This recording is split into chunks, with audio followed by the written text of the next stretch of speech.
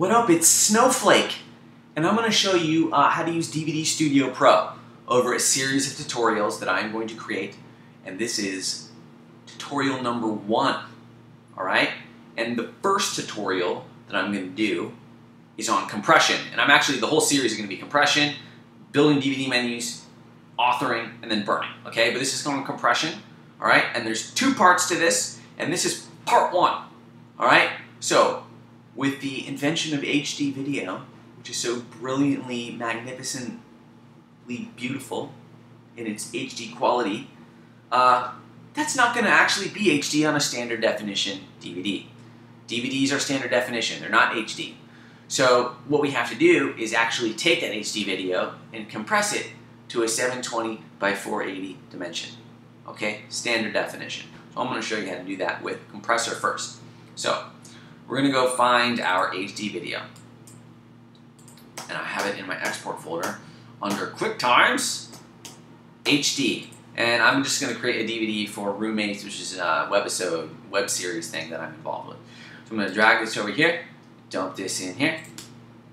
Okay. Alright, now we're going to go to Compressor. So I got all my videos in here.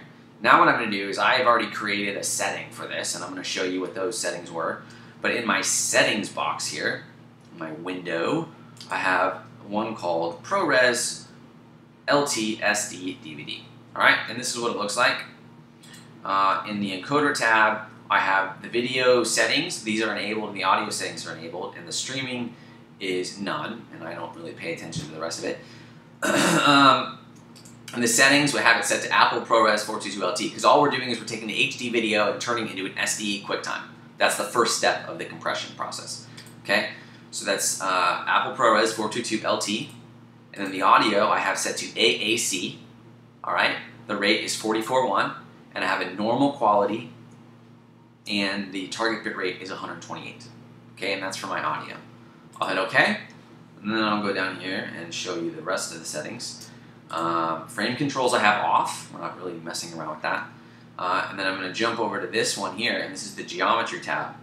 And this is basically where I change the dimensions from what was 1920 by 1080, my HD dimensions. I'm going to change that to a standard def frame, right? So the frame size is 720 by 480, and then the pixel aspect ratio is NTSC CCIR 601 dB 16:9.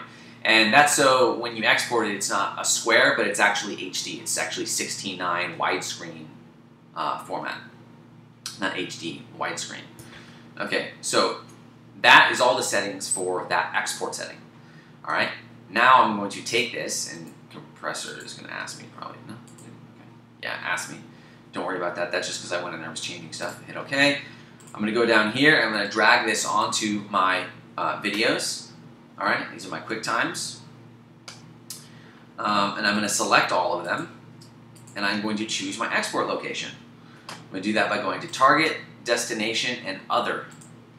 All right, it's going to bring up my browser, and I can go and find my export location, which I do the export folder. And then because these are going to be standard definition QuickTimes, I'm going to go Export, QuickTimes, in my SD folder and hit Open. Okay, and then once you've done that and those settings are in there, all you got to do is hit Submit. And submit again. And one more time. And there we go.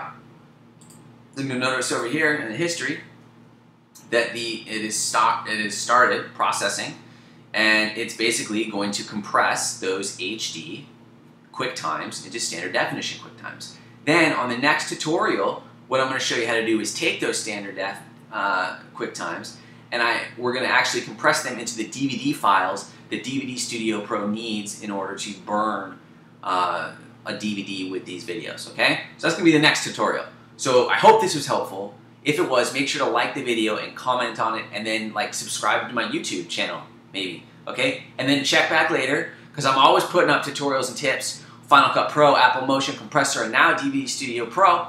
And check back later also for the next step in this series about DVD Studio Pro. That's right. Come back.